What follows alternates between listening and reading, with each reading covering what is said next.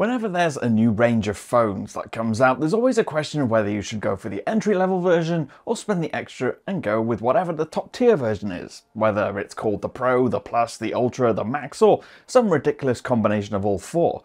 In Google's barn, you'll find two models, the standard Pixel 8 and the larger, more expensive Pixel 8 Pro. Now, there are some extra features on the Pro, but the Pixel 8 has lots of the same features and performance, so should you spend more or should you save some money? I'm Cam Bunton from Pocket-lint, and in this video, I'll tell you. Now, unlike some phone ranges, there's not really much difference when it comes to build materials and design between the 8 and the 8 Pro.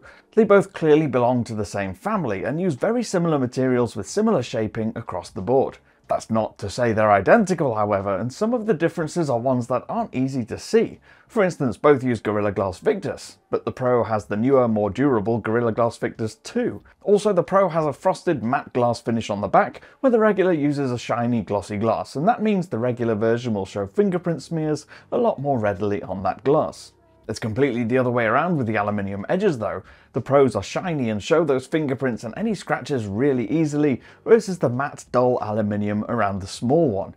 And that size is actually an important distinction. I found the 8 Pro is pretty hefty, and so much so that when I'm sat down it very regularly slips out of my pocket. Because despite that matte glass, it's still quite a slippery phone.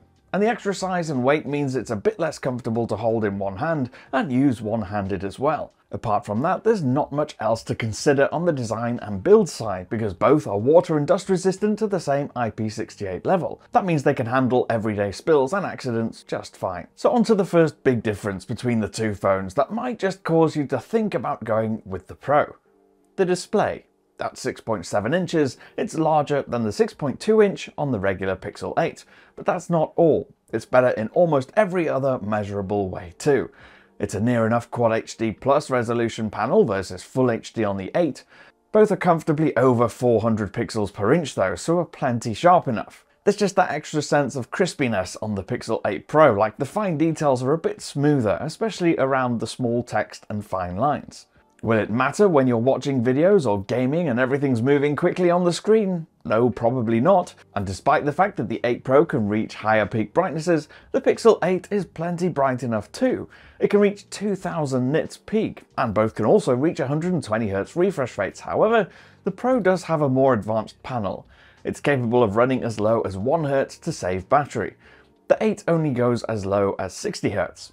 Will you care about that while binge watching your favourite YouTuber or watching your favourite Netflix show?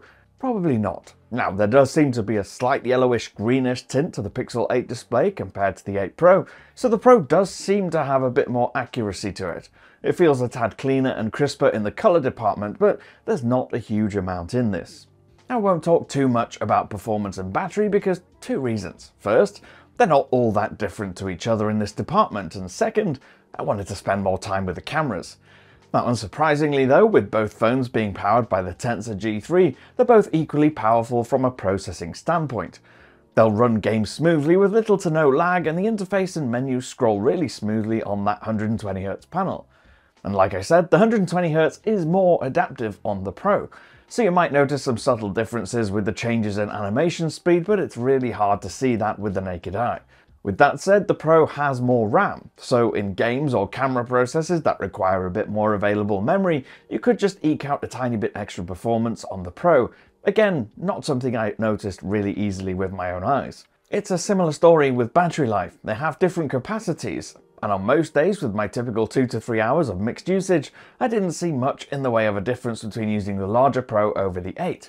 However, a good day trip down to London is usually an indicator of good battery life. Listening to music the entire 6 hours of travel, while browsing social media, the web, and all the while the phone switching between different phone masts, and then using Google Maps in London to make my way around the city, is normally a really good way to kill battery. The Pixel 8 Pro wasn't really troubled at all and made its way back to my bedside that night with more than 40% left over. The Pixel 8 was closer to 20 or 30. So I said I wanted to spend a bit more time talking about cameras because this is where there are some very obvious and simple differences between the two systems, but at the same time, a lot of similarities. That's predominantly because the Pixel 8 and the 8 Pro share the same image processing engines, use the same AI-powered processing for colours, contrast and all the rest of it. They both also share the same primary camera hardware, so if you spend most of your time taking photos with that 1x camera, the Pro won't serve you any better than the regular Pixel 8. Putting daytime shots side by side with each other, they both have that typical Pixel look of high contrast, high dynamic range, high saturation images, and they're about as strong as each other. Both have ultra-wide cameras too, although there is a difference in sensor size and pixel count here.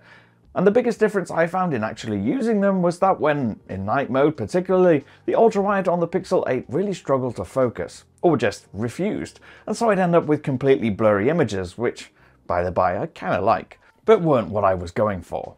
The big selling point, and something I found myself using more than I thought I would, is that 5x optical camera on the Pro. It's fantastic, and I really can't overstate the difference between using that lens versus using the digital zoom on the regular Pixel 8. Google's smaller phone has a 2x button in the camera interface which crops into the main sensor, but if you want to zoom further you can, but it's all digital.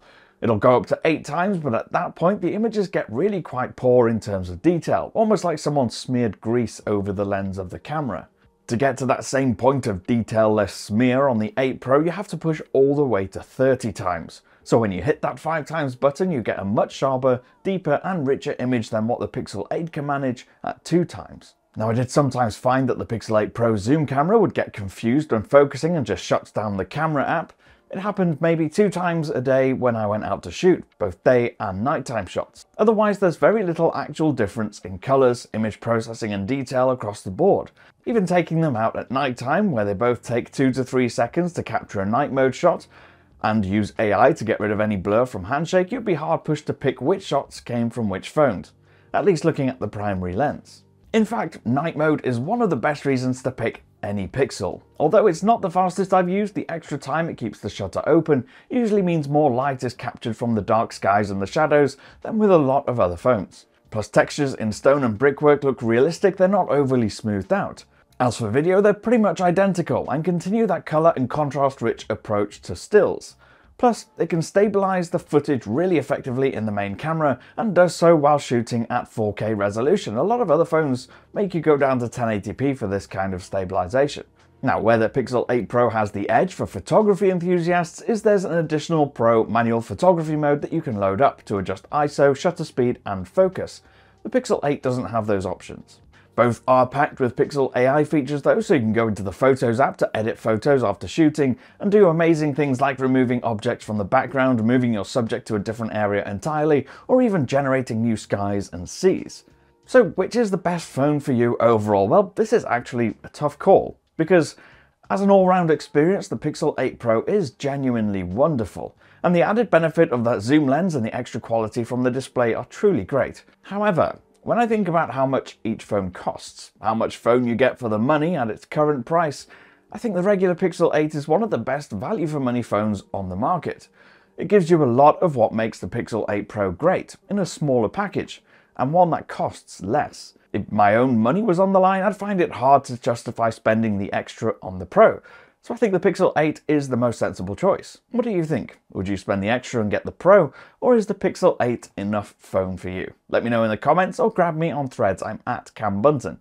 If you did like this video, please do leave a thumbs up, subscribe and tap that notification bell, and I'll see you again in the next one. Bye for now.